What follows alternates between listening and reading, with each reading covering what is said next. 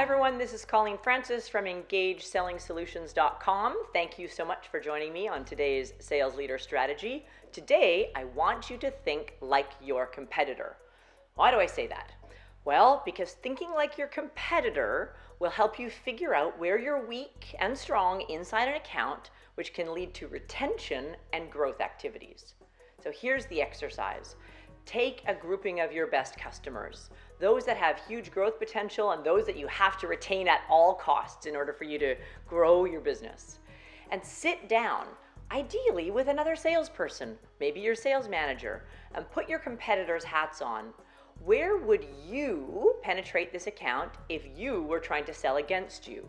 Who would you go after? What relationships would you try to open up? What testimonials would you use? What marketing activities would you show them? What marketing activities would you attend? Where are you weak? That will tell you where you need to shore up defenses. It will help you understand what people you need to meet. It will help you understand what events you need to go to or what testimonials, case studies, or training resources you need to provide. The bigger the group of people you get together in the room to help you with this, the broader the picture you're going to get, the more ideas that you'll have. And your job as the salesperson, while people are picking apart your account and blowing up your relationships, is to sit quiet and thank them for the feedback. Don't get defensive.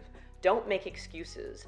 Don't naysay any of the ideas. Just take it all in and then figure out your attack plan or your retention plan based on what they tell you. This is a fabulous exercise that I guarantee you will not only help improve your retention rates, but allow you to grow your customers faster and for a longer period of time than ever before. Thanks so much for joining me on today's Sales Leader Strategy. You know, if there's topics that you would like me to cover in the future, feel free to email us. Just contact us through either LinkedIn or Facebook or the Contact Us section on our website. You can also respond back to this email, and I promise I will take into consideration every question I get. Thanks so much.